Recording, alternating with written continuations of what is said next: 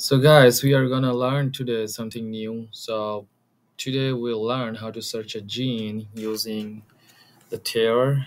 The TAIR means the website where you can get all the information uh, already have done by different researchers around the world in the past many years on Arabidopsis. So it's called TAIR, so arabidopsis.org.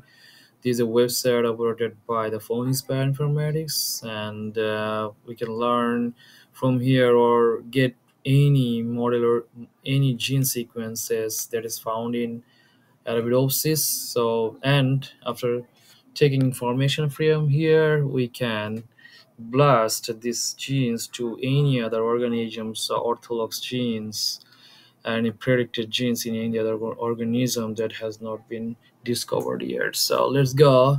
So search here the BAT1 like it's a gene. So we can search here as a gene and you can search. Okay, so we got the BAT genes, ATG. The AT code is 8 Arabidopsis 3G56130. So you have got the information here. So so the name of the Betsy is there's different names mentioned here. So and we can find where is the cellular components. I mean, in which part of the cell this gene located is located in chloroplast, and what's the function of this gene. Here showing that the molecular function is the protein binding. I mean, this this protein or this gene can bind to another protein, and so where it expressed during like is to least visible stage. I mean, this information all gathered here from different papers.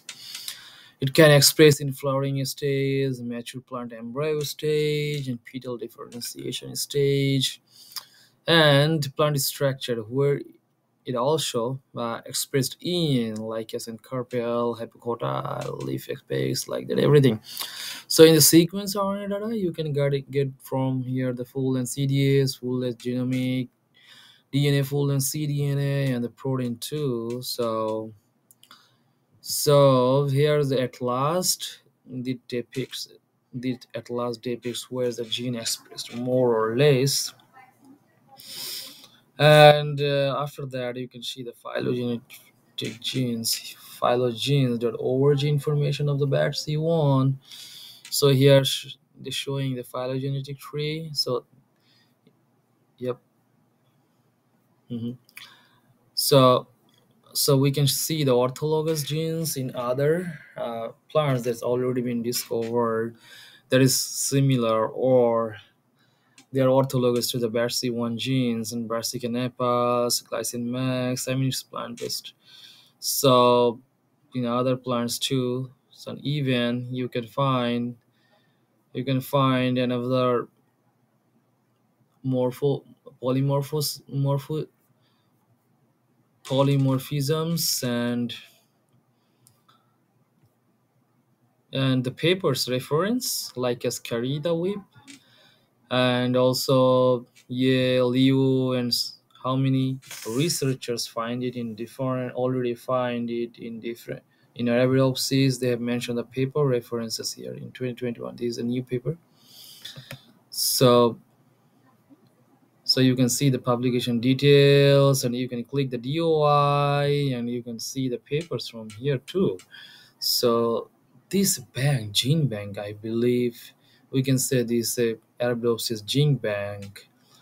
Okay, so if we would like to find out the full length cDNA, let's go. So we can do it blast. We can do the blast and predict.